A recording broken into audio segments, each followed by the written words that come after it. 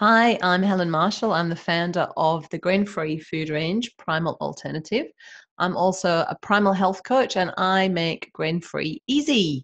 And in this video, I'm going to tell you the 8 key concepts of a primal lifestyle because I reckon it just really helps to understand the theory behind the inspired action that you're going to take around food, movement, mindset, and lifestyle.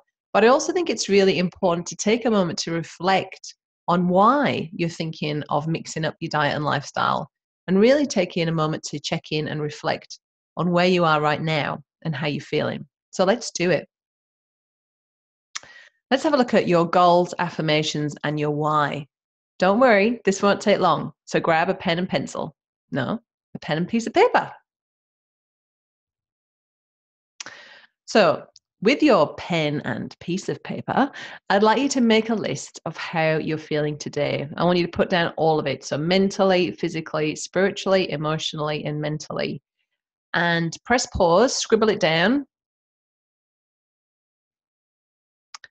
And then I want you just to take a moment to look at this list, but then hide it. And I want you to write down how you want to feel.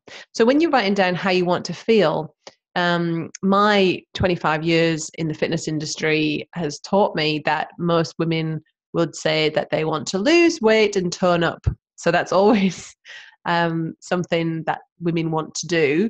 And that's fine if those are your goals. But instead of wanting to, I want you to set goals that you're moving towards instead of moving away from.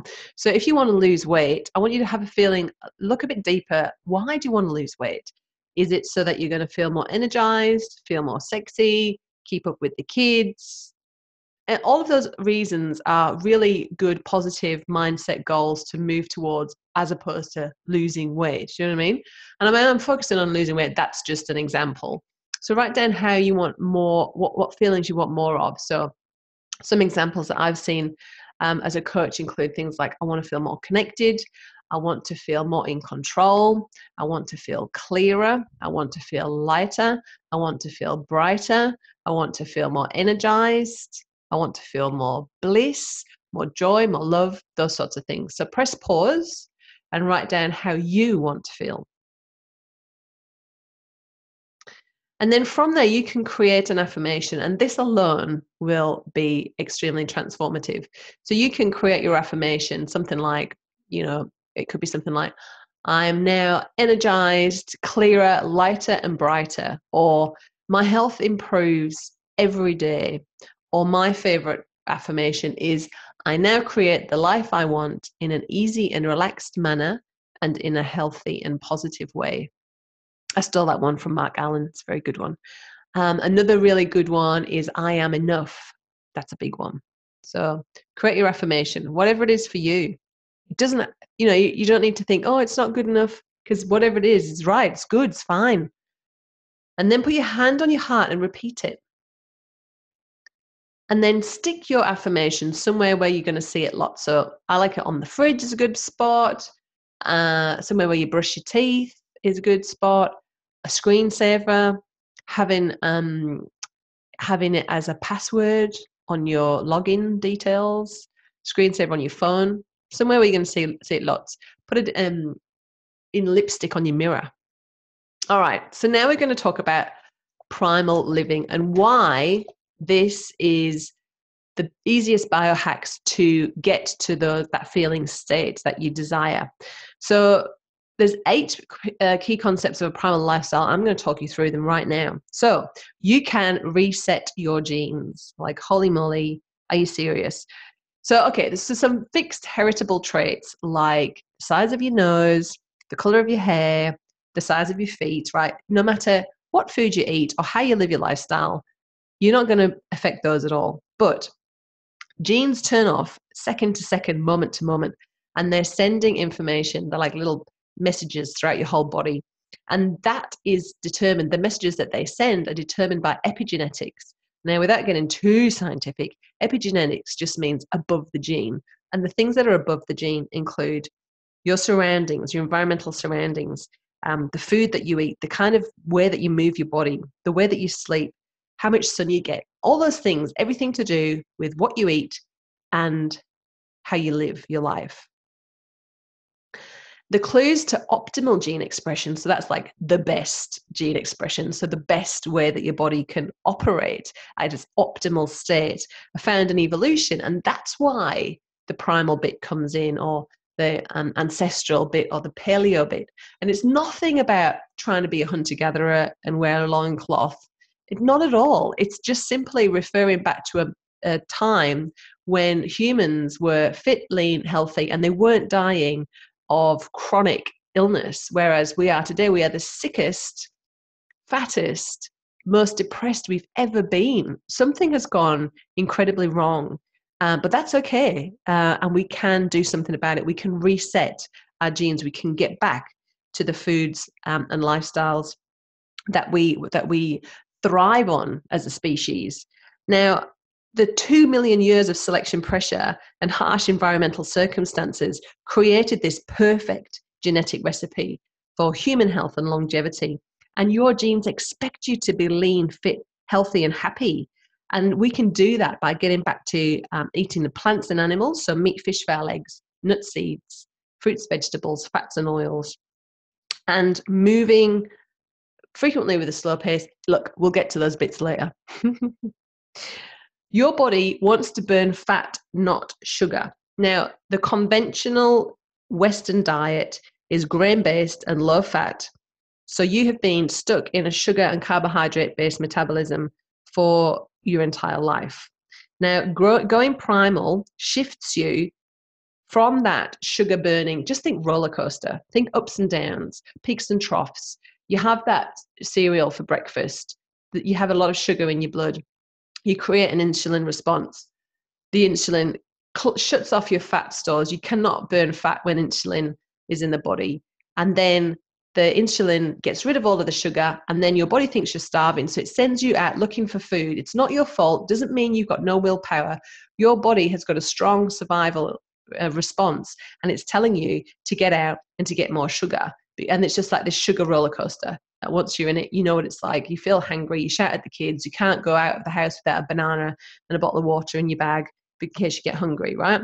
And switching to a fat-burning metabolism just basically means that you are completely liberated from being obsessed about food.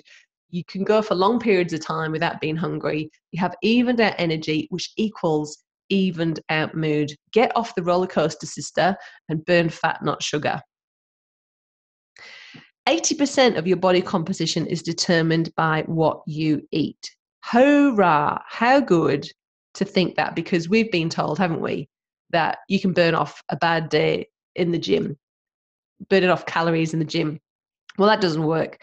So when you moderate your insulin production by ditching grains, sugars, and legumes, and lowering inflammation by eliminating harmful man-made industrial seed oils, that is going to promote an efficient reduction of any excess body fat.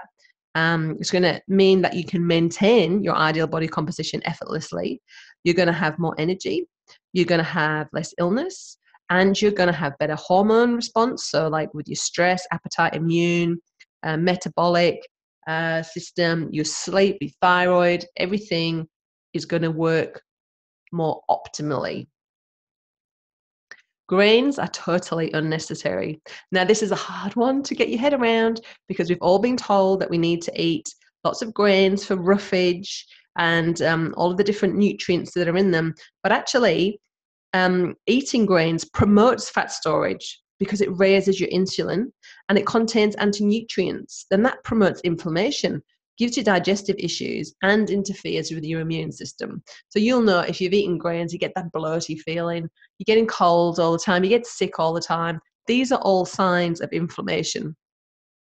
Now, there's no good reason to make grains or legumes part of your diet unless you want a cheap source of calories that easily converts to sugar, because all of the nutrients that you can find in grains, you can find in vegetables and fruit. So grains are totally unnecessary. Au revoir. Fat and cholesterol are your friends. Now, this is a bit of a funny one as well, because we've been told for decades now that heart disease, you're going to get heart disease if you eat fat. You're going to clog your arteries with all that saturated fat. Well, that's actually only true if you eat fat with sugar and refined carbs. Cholesterol is actually one of the body's most vital molecules, and actually saturated fat is our preferred fuel. The true heart disease risk factors are oxidation and inflammation, and they are driven really strongly by a standard Western diet that's full of polyunsaturated fats, like your canola oils, seed oils, grapeseed oils, that kind of thing, simple sugars, your cane sugar, fizzy drinks, and all of your breads, pastas, that kind of thing, excess insulin production from all of the sugars, and stress, because we live crazy, stressful lives, right? But when you limit carbs and you eat more high quality fats, so we're talking about nuts, seeds, avocados, animal fat, butter, if you can tolerate dairy, and that can really help to promote a healthy weight management and reduce the risk of heart disease. Say what? Exercise is ineffective for weight management. This was a mega one for me to come to terms with, because I've worked out at the gym for 25 years. And I really believed that if I stopped doing it, I would balloon and turn into a big fat pig. And I didn't. And it's it's ineffective for weight management. It's actually a big relief, because chances are you're probably already doing enough. And the movement, I actually prefer to say movement instead of exercise. The movements you want to be creating in your life are ones that want to be chilling out your nervous system and not putting it under a lot of pressure like chronic cardio does. And when I say chronic cardio, what I mean is smashing the gym too hard, too long, too often. So burning calories through exercise has got little influence on your ability to achieve and maintain an ideal body composition. And when you depend on carbs, so that's glucose, right, in the blood, as your primary fuel, guess what happens? Exercising actually makes you more hungry. And if you, and also that exercising too much really can break down lean muscle mass. Put your teeth back in, and it can lead to fatigue, injury, and burnout. Anyone relate to that? I know I can.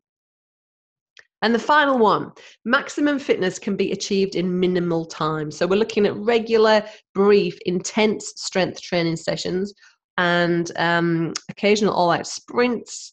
They promote gene expression and a broad athletic competency across everything. And you can enjoy more of the benefits of feeling healthy and vibrant and strong in a fraction of the time. I know when I used to go to the gym, it took a whole morning driving there, doing the class, having a shower. Who's got time for that? Not me. Not at all. And I also think that moving our body, it's not just, we've always just thought about it in terms of losing weight or toning up, but actually moving our body. We need to move our body to move through emotions, to relieve stiffness, to change the energy in our body. It's a whole different, lots of different parallels in there.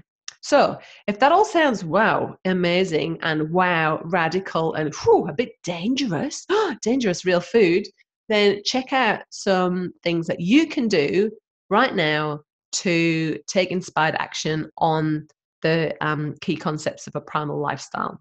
Because that's the thing, right? It's one thing knowing it.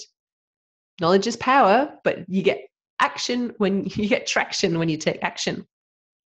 So food, eliminate grains and sugar. These are the foods that promote weight gain and chronic health problems, which I've explained to you why. And you may also choose to eliminate legumes, dairy, and alcohol. So these are the foods to choose from: meat, fish, fowl, eggs, nuts, seeds, fruits, vegetables, fats, and oils. You'll be able to rattle that off, right, when you've lived this way for a while. But when people ask me, what do I eat? I just say, look, I just eat meat and veg. It's the easiest way to say it. And trust me when I say that you can recreate all of your family favorite meals from meat, fish, fowl, eggs, nuts, seeds, fruits, vegetables, fats, and oils. So this way of living is, we're getting away from that deprivation. We're getting away from the guilt. We're getting away from the overwhelm. We honor hunger. So guess what? When you're hungry, you eat. And you eat until you've had enough. You're resetting your metabolism. So initially, you're going to be more hungry to start with. transferring from a sugar burner to a fat burner can be a big process. Can take from like 3 weeks up to a couple of months. So you need to really honor hunger and give your body good nutrient dense food to help with the transition. And eating mindfully. So guess what that means? I see it everywhere. People eating their lunch and they're on their phone. And you know what? Your body doesn't even realize you're eating. You need to really make it a full body experience. And it's a beautiful, eating is an amazing, wonderful daily experience. So make the most of it. Switch off everything. No toys at the table. Sit at the table or take your food outside in the sunshine. Put your feet on the ground and eat your food and really smell it. Chew it. I know, radical. Chew your food and really enjoy what you're eating, because that will really help you get back in touch with your satiety signals. That means when you've had enough to eat, because we are all out of touch with that, and also to help regulate your hormone leptin, which is the hunger, is the satiety hormone. That's the one that tells you, hey, we've had enough, we're full, stop eating, because a lot of us switched off from that. And that's not your fault. That's just the way that we've eaten and how we've screwed ourselves over, basically. So this eating this way, living this way, isn't just about you. And it's really cool to do a big zoom out and look at the whole global sustainability aspect of this, because when you eat this way, you're sourcing the highest quality cuts of grass-fed meat. So you're eating animals that have lived their natural life as well, that have, been free to roam and eaten grass and being outside, not factory farming. That is so not in line with primal lifestyle. Or you're sourcing wild caught fish. Maybe you get your fishing rod, dust it off, go and catch some fish for dinner. And you're eating local, in season, spray-free or organic fruits and vegetables. So when you support, like, it's such a grassroots change, you can vote with your dollar. You have immense power with your dollar. And if you choose to buy from the local farmer or the local farmers markets as opposed to the big supermarkets, you're doing a lot for your local community and sustainability in general. Movement. So we're going to have we go for a go with the flow intuitive workout. What the hell does that mean? Well, it means moving frequently at a slow pace. So if you're at a desk all day, make time to get up and move around in between various parts of your day, or go for walks, ride your bike, those sorts of things. Lifting heavy things. So by that, I mean like you, your kids, your shopping bags, the laundry basket. You can do a Primal Essential Movements workout. You'll be able to find one of those on my blog. Or you could do something like yoga, which is incredible because you get all of the benefits of lifting, but you also get the calmness on the nervous system. And stress is like the biggest thing. So when you're looking at where to start with food. That's the biggest hack with the quickest transformation.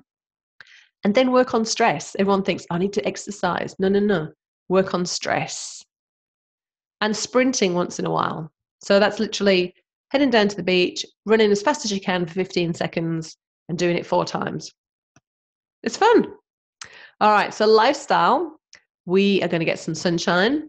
We are going to get some good sleep. So a good thing to do with sleep is to have a wind down ritual. So 2 hours before you go to bed, detox from your digital devices, relax. If you're watching a movie, give yourself to the movie. Don't Facebook and do the movie.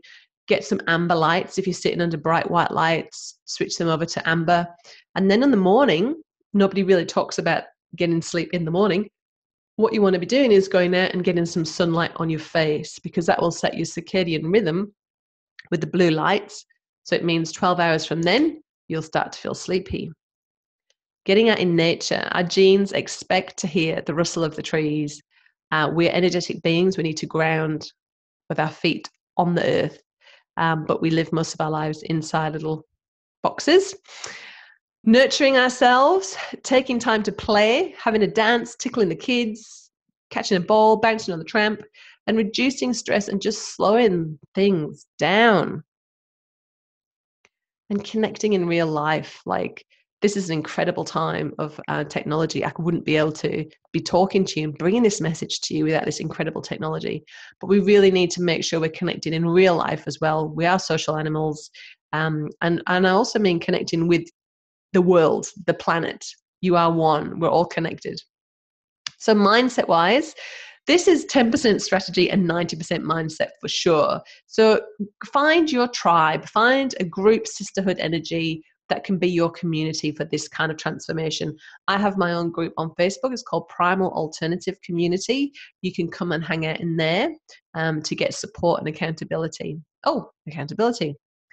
Living this way is a virtuous circle, because I tell you what, when you get up in the morning and you honor your body with a couple of beautiful pastured eggs, some spinach, some sauerkraut, and a lovely, organic decaffeinated coffee, you feel incredible. And then that makes you think, you know what, this day is off to such a good start. I'm going to go for that walk. I'm going to do that meditation. I'm going to ring my best friend and see if she wants to go for a coffee. It sort of all leads in. And on the mornings when you think, I do not want to do that today, that's the day you really need to do it. And whenever you have a little wobble, go back to your why. Why did you start to do this? How were you feeling? How do you want to feel more of? What's your affirmation? Come back to that. Living this way will increase your resilience. So you get to handle life with more grace and ease. Like life's life, right? Ups and downs, ebbs and flows. That's how it is. You're still going to feel your whole range of emotions, but you'll be able to control more how you act, how you react. So there you go. I hope you've enjoyed this short video about the key concepts of a primal lifestyle. It's how I lived my life. I've lived my life like this for the last 4 years, and I've experienced incredible transformation, and I'm completely compelled to inspire other people to do the same. I do that with my easiest way to work with me is my Thrive 21-day clean living journey, which is available at primalalternative.com/thrive. So I really hope that you've enjoyed this today. Please feel free to reach out to me. All the best. Love, H.